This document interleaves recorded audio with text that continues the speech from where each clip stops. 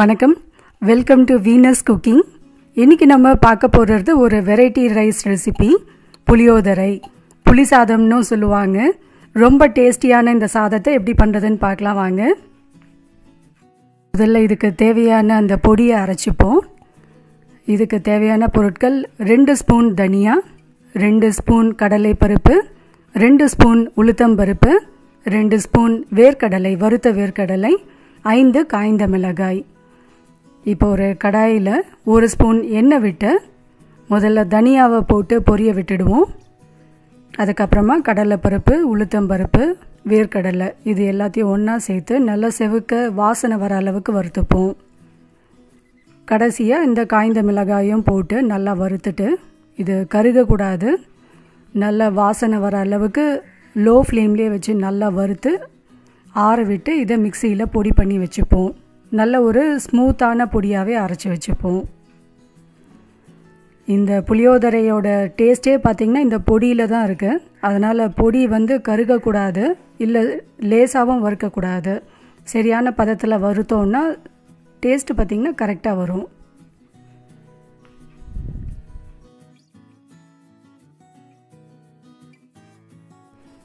Gold problem இருக்கவங்க ஒரு 1/4 spoon மிளகு கூட சேர்த்துக்கலாம். 1/4 ஸ்பூன் போதும், அதுக்கு மேலே சேர்க்காதீங்க.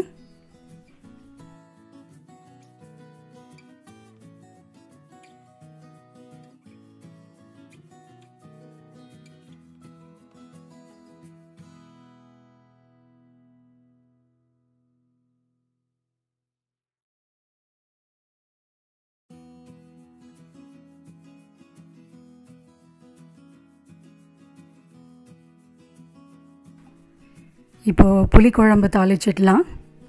அதே கடாயில் ஒரு 4 ஸ்பூன் எண்ணெய் சேர்த்துக்கிறேன்.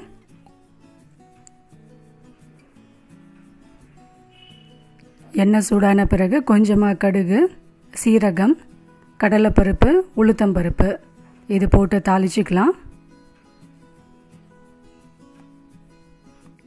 நான் இப்போ பண்ணுற அளவுகள் பார்த்திங்கன்னா ஒரு 5 பேர் இருக்க ஃபேமிலிக்கு கரெக்டாக இருக்கும். கடலைப்பருப்புலாம் நான் மசாலா டப்பாவில் இருக்க சின்ன ஸ்பூனால் 2 ஸ்பூன் போடுறேன். ஒரு கொத்து கருவேப்பிலை, ஒரு லெமன் சைஸ் புளியை கொஞ்சம் திக்காகவே கரைச்சி வச்சுருக்கேன். ரொம்ப தண்ணியாகவும் வேண்டாம், ரொம்ப திக்காகவும் வேண்டாம். இப்போ நான் ஊற்றும் போது அந்த பதம் பார்த்துருப்பீங்க. அந்த பதத்தில் புளியை கரைச்சிட்டு இது கூட சேர்த்துடுவோம். இப்போது கொஞ்சமாக மஞ்சத்தூள், பெருங்காயத்தூள் இது எல்லாத்தையும் ஒன்றா சேர்த்து நல்லா கொதிக்க விட போகிறோம். கலர் இன்னும் கொஞ்சம் நல்லா பிரைட்டாக வேணும்னா இன்னும் கூட கொஞ்சம் மஞ்சத்தூள் சேர்த்துக்கலாம். ஒரு 1/2 ஸ்பூன் போதும், அதுக்கு மேலே போட வேண்டாம். அப்புறம் மஞ்சத்தூள் சிறுங்கசப்பு தெரிய ஆரம்பிச்சிடும். அதனால் டீஸ்பூனால் 1/2 ஸ்பூன் போட்டால் போதும். இது குழம்பு கொதிக்கிறதுக்குள்ளே இதை பொடி அரைச்சிட்டு வந்துடுறேன் நான். இப்போ இந்த ஸ்டேஜில் தேவையான அளவு கல் உப்பும் சேர்த்துக்கலாம்.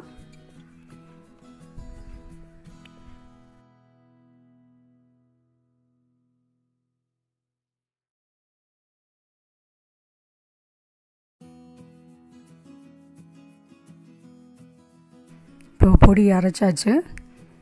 இந்தளவுக்கு நைஸான ஒரு பொடியை அரைச்சிக்கலாம். இப்போ குழம்பும் ரெடி ஆகிடுச்சு. இதில் நம்ம அரைச்ச பொடியை 1 ஸ்பூன் மட்டும் எடுத்து கையால் இது மாதிரி தூவினா மாதிரி போட்டு நல்லா கிளறி விட்டுடுவோம். குழம்போட கன்சிஸ்டன்சி பார்த்திங்கன்னா இந்த கன்சிஸ்டன்சியில் இருக்கணும். ரொம்ப திக்காகவும் வேண்டாம், ரொம்ப தண்ணியாகவும் வேண்டாம். இந்த கன்சிஸ்டன்சியில் இருந்ததுன்னா சாதத்தில் போட்டு பிசையும் போது கரெக்டாக வரும். இது இப்போ அடுப்பு ஆஃப் பண்ணிடுறேன். நான் இன்றைக்கி புழுங்கல் அரிசியை சாதம் வடித்து நல்லா ஆற வச்சுருக்கேன் ஒரு தட்டில்.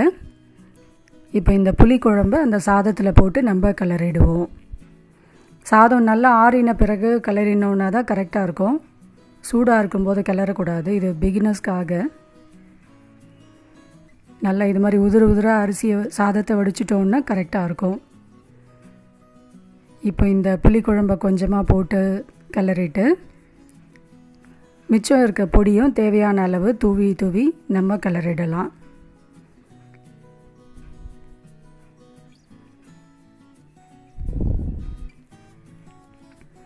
இப்போ நம்ம அரைச்சிருக்க இந்த பொடியும் புளிக்குழம்போட அளவும் பார்த்திங்கன்னா 2 ஆழாக்கு சாதத்துக்கு கரெக்டாக இருக்கும். ரொம்பவே கமன்னு இருக்குது. டேஸ்ட்டும் பார்த்திங்கன்னா ரொம்பவே அருமையாக இருக்கும். ஒரு உருளைக்கிழங்கு வறுவல் பண்ணிவிட்டு இந்த புளி சாதத்தை கொடுத்து பாருங்கள், எல்லாருமே ரொம்ப விரும்பி சாப்பிடுவாங்க. ஸோ இந்த ரெசிபி உங்களுக்கு பிடிச்சிருக்கோன்னு நினைக்கிறேன். கண்டிப்பாக வீட்டில் ட்ரை பண்ணி பாருங்கள். ட்ரை பண்ணி பார்த்துட்டு உங்களோட கமெண்ட்ஸை நம்ம கூட ஷேர் பண்ணுங்கள். தேங்க்யூ.